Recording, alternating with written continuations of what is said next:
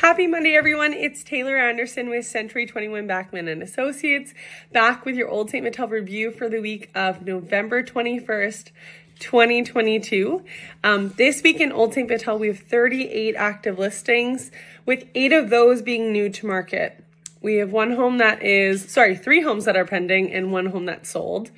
And again, we're seeing that number decrease a bit. We actually had 6 homes expire this week, and that is because it's been a little on the chilly side.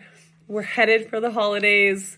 Not too many buyers out there shopping, but now is a great time to purchase a home because, yes, there's not a ton of inventory, but what inventory is on the market, you get first dibs on because there's not too many buyers out there. If you have any questions, please don't hesitate to reach out, but have a fantastic week.